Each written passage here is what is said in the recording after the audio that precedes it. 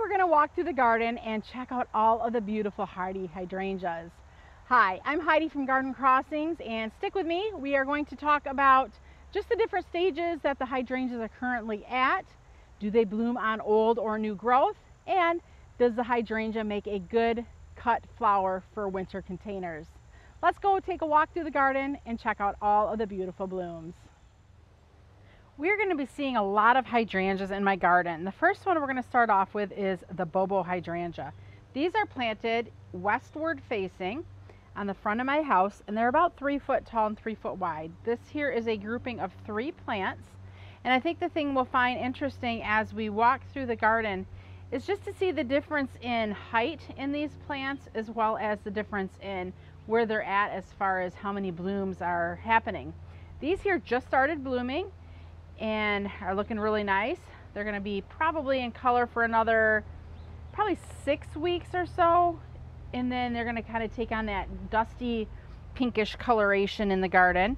So hydrangeas are a really great plant with just a lot of longevity.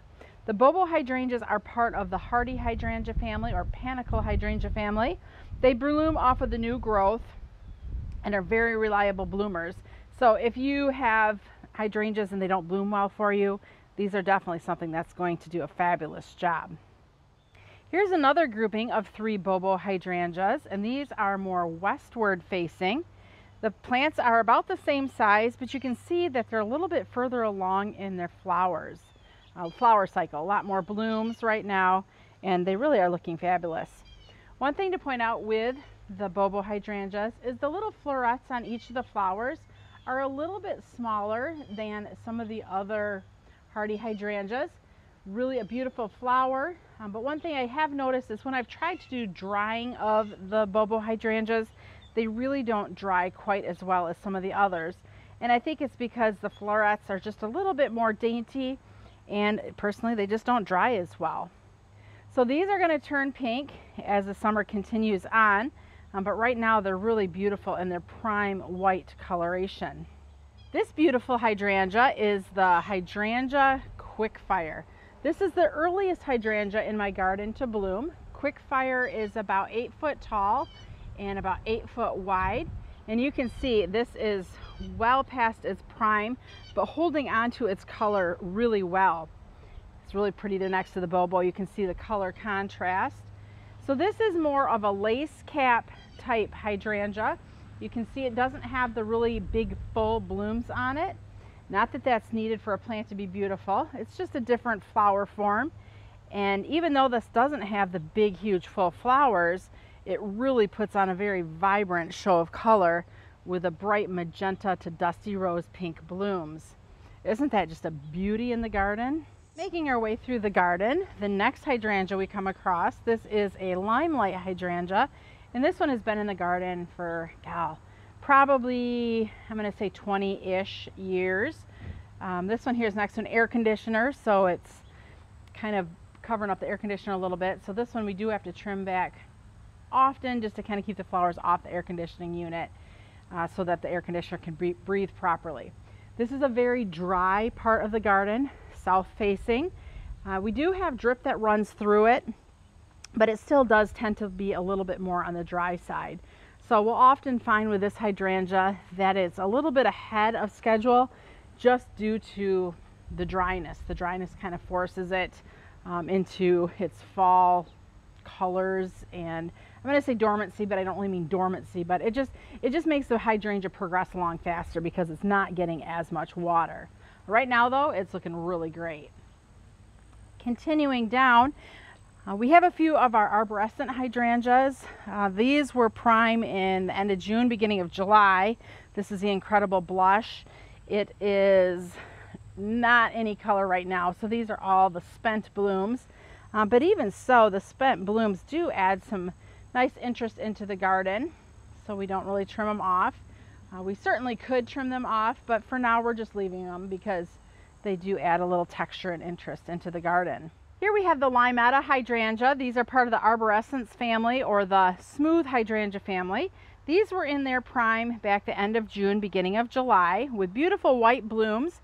And as those blooms aged, they took on more of a lime coloration. So these are definitely past their prime at this point. But again, we're leaving the flowers here because even though they're past their prime, they still add a lot of interest and texture into the garden. Another hydrangea that's part of the arborescens family is the mini mauvet hydrangeas, which we have here. And these two, again, end of June, beginning of July is when they were blooming. These are a pink hydrangea when they're in their prime. You can see actually it did send off one little rebloom there with a beautiful pink flower. But even the spent blooms here have a little bit more of a dusty rose hue to them, where the limettas were more lime green. So these two, even though they are done, they still add that little pop of color. The mini mauvet hydrangeas, they get about 2 to 3 foot tall and 2 to 3 foot wide when they're mature. You can see one is just a little bit taller than the other two, and I'm not sure if that has to do with maybe how much water that particular one is getting, that it's just getting a little bit more water and therefore is just a little bit more happier in this garden space. Smooth or arborescent hydrangeas bloom off of the new growth. So if these get trimmed in the fall or in the spring, you don't need to worry about sacrificing your blooms. They do bloom off of that new growth, so they're another very reliable hydrangea variety. Limelight is of course one of the most tried and true varieties of hydrangeas, and I think, I could be wrong here, but I think Limelight was one of the first in the Proven Winners Color Choice Shrub introductions. This particular Limelight, we have it in a tree form, or what's also called a standard. This plant was actually trimmed back from the top of its stem to where it had its canopy, was trimmed back to about a 2-foot canopy last fall. And you can see the plant has definitely put on new growth this year, has created a brand new large canopy that's about 4 to 5 foot tall. Each of the stems here on this plant are. By trimming this back last fall though, what that did is it created some pretty strong stems and extra large blooms this year. If we choose to not trim this fall, or just trim a little bit off, we'll have smaller flowers but a lot more of them. We did have a pretty significant windstorm just the other day, so although these are very strong sturdy stems, it did affect here a couple of them, and I think partly that's because these flower heads are just so huge right now that there's a lot of weight. So when the wind and the rain caught it, it kind of took them down. This is not typical of this plant, so don't worry, that your plant's going to flop like this. This is definitely not typical, but it did happen because there's not a lot of branching on this plant right now. They're just really long stems, and yeah, like I said, the wind just kind of took them. Heading out to the butterfly garden, we've got 2 different varieties of hydrangeas out here. We have 2 more of the Bobo hydrangeas, and we also have a firelight hydrangea. So for those of you who have followed me on YouTube for quite some time, you know that last fall I did a series of how to trim your hydrangea videos, and we went drastic with trimming. We wanted to show you that you don't have to be afraid to trim your plants. They will come back and they will look gorgeous. So these Bobo hydrangeas are probably about 5 foot tall right now, which the height on the tag is going to tell you more like around 3 to 4. But in our experience, these plants do get up to about 5 foot tall. And I should also say these are very mature plants. They've been in this garden now for 10, 12 years at least. So they are very mature specimens. But this particular plant, we had it trimmed down to about 18, maybe I would say about 18 inches last fall. We cut off any dead twigs or anything out of the plant, and what remained was just a couple good strong stems on it.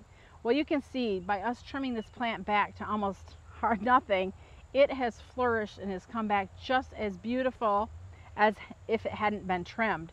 Again, this was done in the fall. We could also trim it in the spring because these blooms bloom off of the new growth. And let's go in and take a closer look here at the beautiful Bobo hydrangea blooms.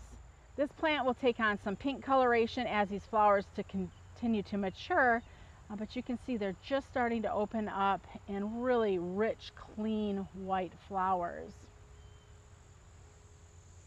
Here's another Bobo.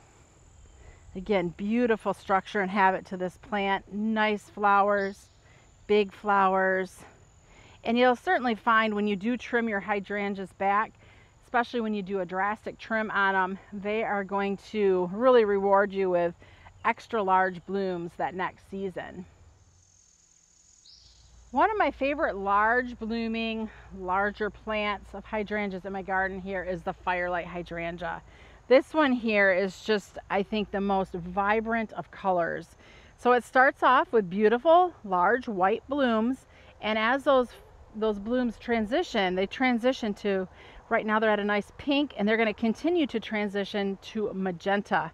So this plant will eventually be filled with huge magenta blooms. This particular hydrangea does have the nice full flowers on it. Unlike the quick fires we were seeing earlier, these have the nice cone-shaped flowers on them. We just released a bunch of monarch butterflies out in the garden, and one thing we found is these monarchs have been loving the hydrangeas. I have cone flowers for them to go to, milkweed, all different kind of plants, but they have been really drawn to, for some reason, all of the hydrangeas.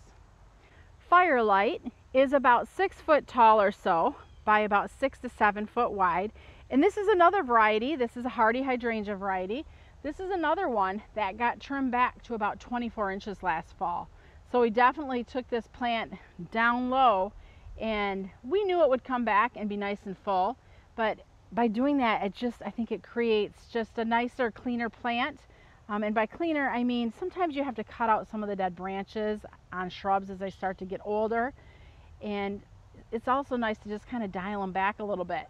To be honest, I did not think that this hydrangea would be this tall this season. I thought it would take some time for it to get back up to its full-size state, but that definitely did not happen. This, once it started to put on its growth, it put it on fast and furious and got right back to where it was last fall in the garden.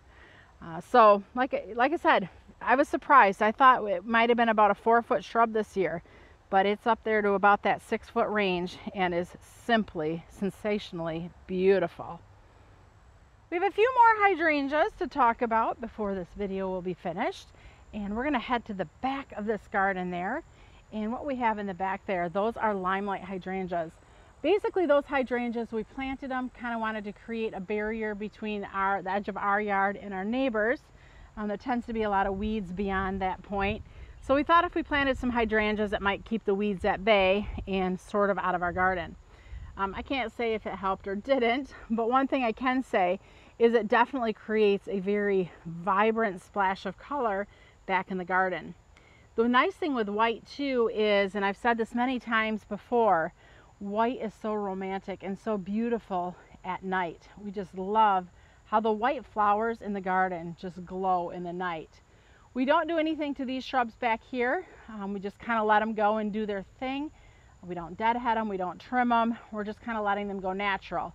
And you can see they're quite large. There's about 3 of them or so back there, and they're doing just what we intended for them to do. Create a nice barrier and splash of color in the garden. We have an incredible hydrangea here. You can see there is one new bloom, or actually there's a couple new blooms there, which are the beautiful bright white extra large blooms. This bloomed the end of July, beginning of August as well. So you're seeing a lot of the spent blooms here on this plant. Incredible is a smooth hydrangea or arborescent hydrangea, one that blooms off of the new growth. So very reliable. You don't need to worry about when you trim, it's going to bloom for you. I'm sure you're seeing a pattern here with a lot of the hydrangeas in my garden.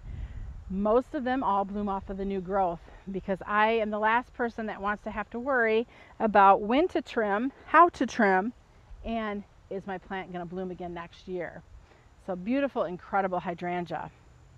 Here's another specimen of Bobo, and here's the interesting thing. This Bobo hydrangea always tends to be just a little bit smaller and more of what I would think the typical Bobo hydrangea size should be. This one's only about 3 foot tall by 3 foot wide and consistently stays that height. So this one too, last fall, got trimmed back to about 18 inches or so, and now as it's reblooming, it's only gone to about that 3.5 foot height. So a lot of inconsistencies with the hydrangea bobo in the garden, and there's a lot of factors that could be the result. It could be the amount of water they're getting, the amount of sun they're getting, and it can even be the soil they're in. Some soils may be richer and just make the plants happier, where other soils may tend to be a little bit drier and make the plant work just a little bit harder. But really a beautiful, beautiful plant, and I love it in the garden.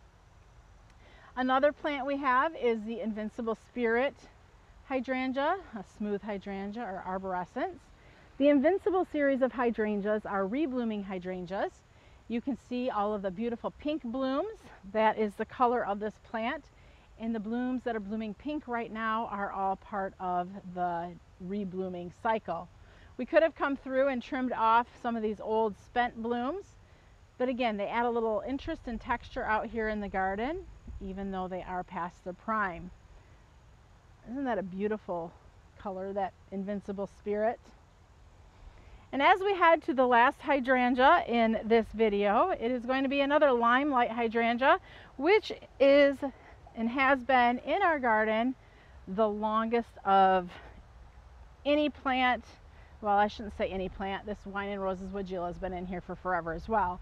But the Wine and Roses Weigela, along with this limelight, these were two of the first plants that were planted in this landscape when we put it together nearly 20 years ago. This limelight hydrangea has been trimmed back to about 2 foot about every 3 to 5 years or so. When we first did it, it was a terrifying thing to do. Like I just couldn't imagine taking a plant that's 8 foot tall and trimming it down to 2 foot. I thought for sure it was going to be a death sentence for the plant, but certainly, as you can see, that is not the case. So I had predicted last fall when we did the video trimming this hydrangea back that we were going to be seeing not as many flowers this year, but the flowers that we were going to see were going to be extra large. And I would have to say that prediction did come true. So by trimming the plant back, we trimmed a lot of branching off of it, and now it has just really long stems. And at the end of each of the long stems, it has a really big bloom. So let's go in and take a closer look. So all of the energy, here's my hand on it. Okay, so back it up a little bit. So there's my hand on it. I would say this hydrangea bloom is at least 12 inches long and probably 6 to 8 inches wide. Now if we go in and look, we can see it's not really one bloom, it's a cluster of many. So I'm going to kind of probably ruin this a little bit, but so there's a bloom, there's a bloom, there's a bloom. Now this is pretty much one bloom.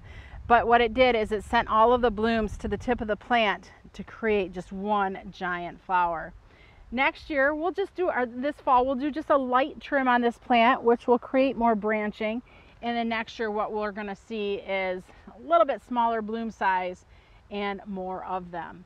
So I guess the moral of the story is not only just to show you all of the beautiful hydrangeas in the garden, I also did want to kind of just touch on it's okay to trim, because a lot of people are scared. They have a plant, they don't necessarily like it because it's too tall, maybe its shape isn't great, and they don't know what to do about it. The to-do is trim it back, and trim it back hard if you need to. Worst case scenario, it dies, but if it's a plant you're not liking anyways, it's not bringing you joy. Best case scenario is you trim it back and it flushes out beautifully and it brings you joy. I do also want to say, I had talked earlier about a couple hydrangeas that did not make the best cut flowers. Limelight is an excellent cut flower. The flowers on each of these big flower heads the florets on each of these flower heads are very large, so this one does dry beautifully. Along with Firelight that we saw earlier in the video, that one too makes an excellent cut flower.